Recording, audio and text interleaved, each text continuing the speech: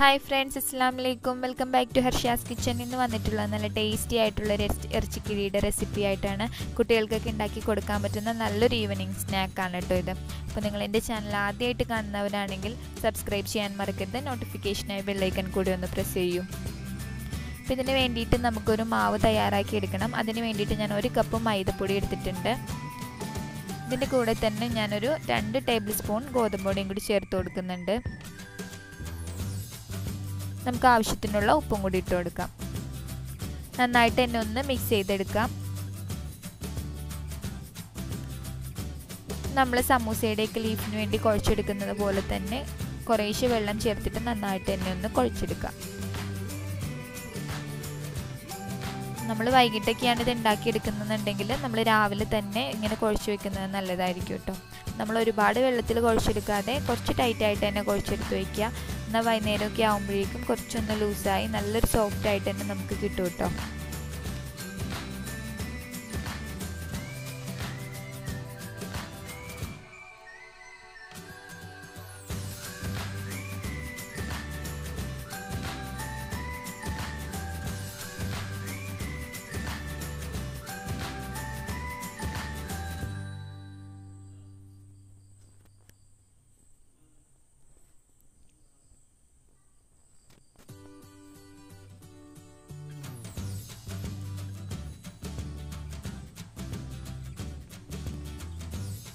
നമ്മൾ നന്നായിട്ട് തന്നെ ഇത് കുഴച്ചെടുത്തിട്ടുണ്ട്. നല്ല സോഫ്റ്റ് ആയിട്ട് തന്നെ കുഴച്ചെടുത്തിട്ടുണ്ട്. ഇനി നമുക്കിത് കുറച്ച് നേരം ഒന്ന് റെസ്റ്റ് ചെയ്യാൻ വേണ്ടി മാറ്റി വയ്ക്കണം. കണ്ടില്ലേ, നല്ല സോഫ്റ്റ് ആയിട്ടുണ്ട്. ഈ ഒരു സമയം കൊണ്ട് തന്നെ നമുക്കിതിനകത്തേക്ക് ആവശ്യമായിട്ടുള്ള മസാല റെഡിയാക്കാം. ഇപ്പം നമുക്കിത് മാറ്റി വയ്ക്കാം. മസാലയ്ക്ക് ആവശ്യമായിട്ട് ഞാനിവിടെ 2 സവാളയാണ് എടുത്തിരിക്കുന്നത്. മീഡിയം സൈസുള്ള സവാള ചെറുതായിട്ടൊന്ന് അരിഞ്ഞെടുത്തിട്ടുണ്ട്. ഇനി നമ്മളിതിന് വേണ്ടിയിട്ട് ബീഫാണ് എടുത്തിട്ടുള്ളത്. ബീഫ് ഒന്ന് വേവിച്ചെടുത്തിട്ടുണ്ട്. എന്നിട്ട് നമ്മളൊന്ന് മിക്സിയിലിട്ടൊന്ന് അടിച്ചെടുത്തിട്ടുണ്ട്, കട്ട്ലേറ്റിനൊക്കെ ചെയ്യുന്ന പോലെ. ഇതിനകത്തേക്ക് ഒരു ചെറിയ ഉരുളക്കിഴങ്ങ് ഒന്ന് വേവിച്ച് പൊടിച്ചെടുത്തിട്ടുണ്ട്. കുറച്ച് വേപ്പില, കുറച്ച് മല്ലിയില, ഒരു പച്ചമുളകും കൂടി നമുക്ക് ആവശ്യമാണ്. നമുക്കിനി മസാല ഉണ്ടാക്കാം. ഒരു പാനിലേക്ക് ഞാൻ ആവശ്യമായിട്ടുള്ള വെളിച്ചെണ്ണ ഒഴിച്ചു കൊടുത്തിട്ടുണ്ട്. വെളിച്ചെണ്ണ നന്നായിട്ട് തന്നെ ഒന്ന് ചൂടായി വരണം. വെളിച്ചെണ്ണ നന്നായിട്ട് തന്നെ ചൂടായിട്ടുണ്ട്. ഇതിനകത്തേക്ക് നമുക്കൊരു 3/4 ടേബിൾ സ്പൂണോളം ഇഞ്ചി വെളുത്തുള്ളിയും കൂടി ചതച്ച് ചേർത്ത് കൊടുക്കാം. ഇഞ്ചി വെളുത്തുള്ളി നന്നായിട്ട് തന്നെ ഒന്ന് മൂത്ത് വരട്ടെ കേട്ടോ.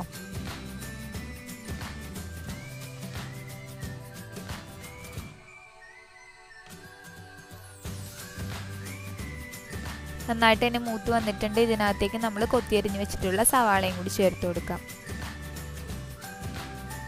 സവാള നന്നായിട്ട് തന്നെ നമുക്കൊന്ന് വഴന്ന് കിട്ടണം.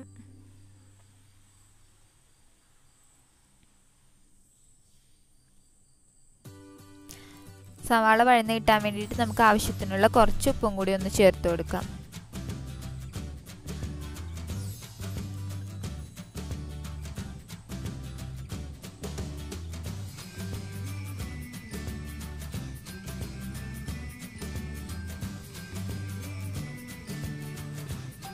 സവാള നന്നായിട്ട് തന്നെ വഴന്ന് വന്നിട്ടുണ്ട്. നമുക്ക് ആവശ്യത്തിനുള്ള പൊടികളും കൂടി ഇതിനകത്തേക്ക് ചേർത്ത് കൊടുക്കാം.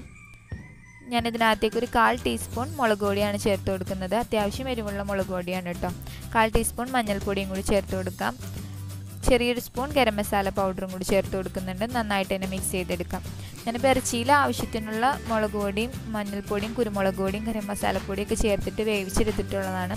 അപ്പോൾ അതിനനുസരിച്ചിട്ടുള്ള ഒരു എരിവാണ് കേട്ടോ ഞാനിപ്പോൾ ഈ ഒരു മസാലയിലേക്ക് ചേർത്ത് കൊടുക്കുന്നുള്ളൂ. നിങ്ങളുടെ എരിവിനനുസരിച്ച് പാകത്തിനനുസരിച്ച് നിങ്ങൾ ചേർത്ത് കൊടുത്തോളൂ. ഇതിനകത്തേക്ക് ഇനി നമുക്ക് വേപ്പിലയും മല്ലിയിലയും പച്ചമുളകും കൂടി ചേർത്ത് കൊടുക്കാം.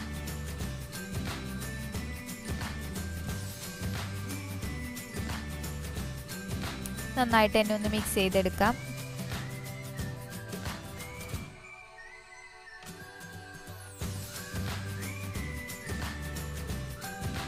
ഇതിനകത്തേക്ക് ഇനി നമ്മൾ എടുത്തു വെച്ചിട്ടുള്ള ഇറച്ചിയും കൂടി ചേർത്ത് കൊടുക്കാം. ഇറച്ചിയും മസാലയായിട്ട് നന്നായിട്ട് തന്നെ ഒന്ന് മിക്സ് ചെയ്തെടുക്കണം.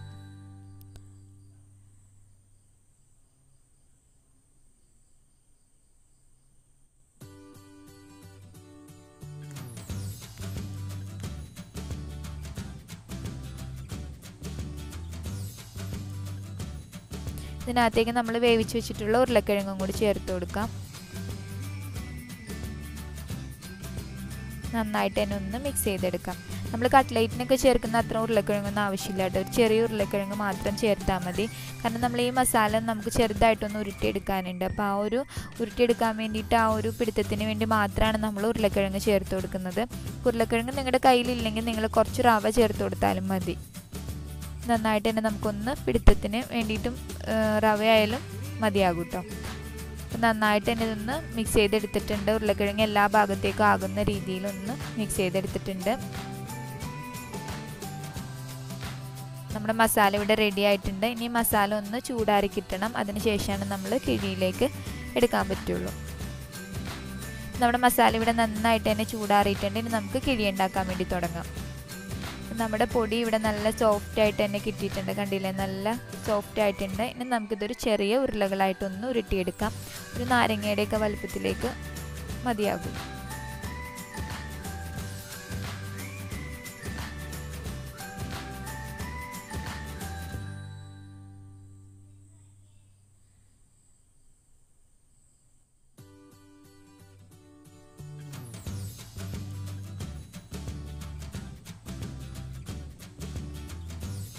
നമ്മളെല്ലാം തന്നെ ഉരുട്ടിയെടുത്തിട്ടുണ്ട്. ഇനി നമുക്കിതൊന്ന് പരത്തിയെടുക്കാം. അപ്പോൾ അതിന് മുമ്പായിട്ട് കുറച്ച് ഓയിൽ നമുക്ക് പരത്തുന്ന ഈ പലകയിലേക്ക് തേച്ച് കൊടുക്കാം. കാരണം നമ്മളിത് പൊടിയൊന്നും ഇട്ടിട്ടല്ല കേട്ടോ പരത്തുന്നത്. നമ്മൾ സമൂസ ലീഫിനൊക്കെ പരത്തുമ്പോൾ കുറച്ച് പൊടി ഇട്ടിട്ടല്ലേ പരത്തിയെടുക്കുന്നത്. ഇത് ഒട്ടിപ്പിടിക്കാതിരിക്കാൻ വേണ്ടിയിട്ട് കുറച്ച് ഓയിൽ നമുക്കിവിടെ ഒന്ന് തടകി കൊടുക്കാം.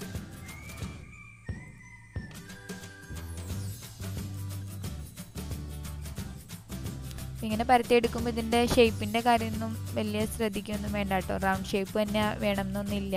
കാരണം നമ്മളിതൊരു ഷേപ്പ് ചെയ്യാൻ വേണ്ടിയിട്ട് ഏതെങ്കിലും ഒരു പാത്രത്തിൻ്റെ മൂടിയോ എന്തെങ്കിലും വെച്ചിട്ട് നമ്മളൊന്ന് കട്ട് ചെയ്തെടുക്കുന്നുണ്ട്. അതുകൊണ്ട് ഏതെങ്കിലും ഒരു ഷേപ്പിൽ നമ്മളൊന്ന് പരത്തിയെടുത്താൽ മതി.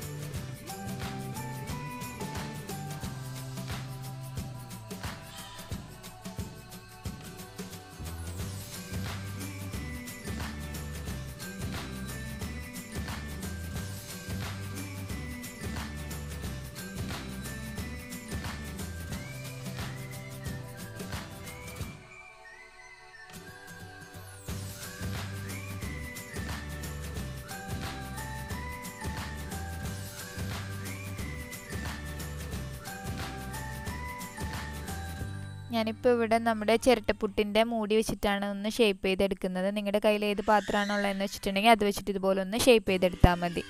നമുക്ക് കറക്റ്റ് റൗണ്ട് തന്നെയായിട്ട് കിട്ടും.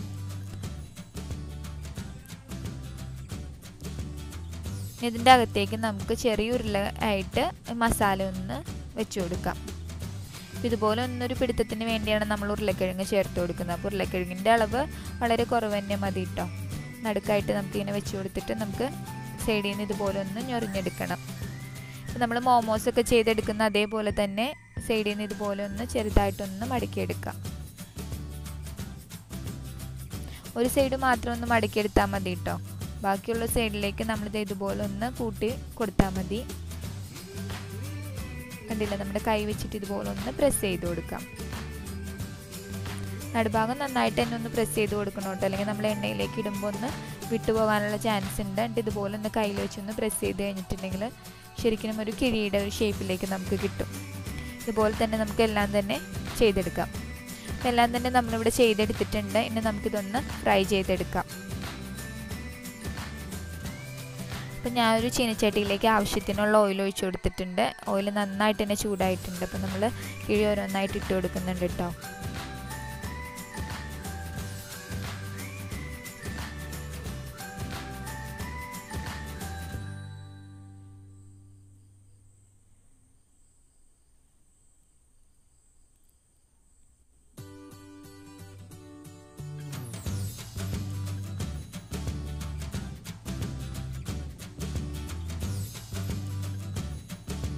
ഓരോന്നായിട്ട് ഇതുപോലെ ഒന്ന് പതുക്കെ മറിച്ചിട്ട് നമുക്കൊന്ന് ഫ്രൈ ചെയ്തെടുക്കാം.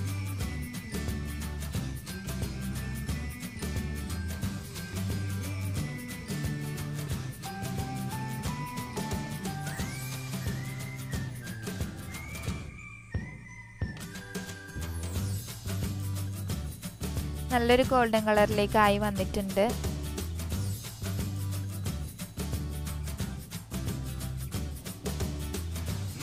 നമുക്കിതിനെ ഒരു പാത്രത്തിലേക്ക് മാറ്റാം. നല്ല ഗോൾഡൻ കളറിലേക്ക് ആയിട്ടുണ്ട് കേട്ടോ. ഇതുപോലെ തന്നെ നമുക്ക് ബാലൻസ് ഉള്ള കിഴിയും കൂടി ഒന്ന് ഫ്രൈ ചെയ്തെടുക്കാം.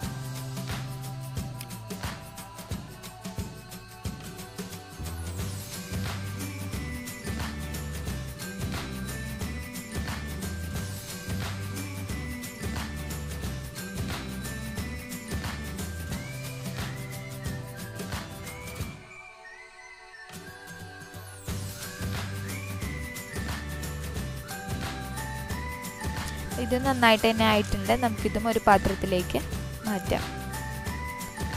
നമ്മുടെ ടേസ്റ്റി ആയിട്ടുള്ള ഇറച്ചിക്കിഴി ഇവിടെ റെഡി ആയിട്ടുണ്ട് കേട്ടോ. അപ്പോൾ കുട്ടികൾക്കൊക്കെ ഉണ്ടാക്കി കൊടുക്കുക. നിങ്ങളുടെ ഷെയർ ചെയ്യാനും ലൈക്ക് ചെയ്യാനും കമൻറ്റ് ചെയ്യാനും ഒന്നും തന്നെ മറക്കരുത് കേട്ടോ. പുതിയ വീഡിയോസൊക്കെ ആയിട്ട് വീണ്ടും വരാം. താങ്ക്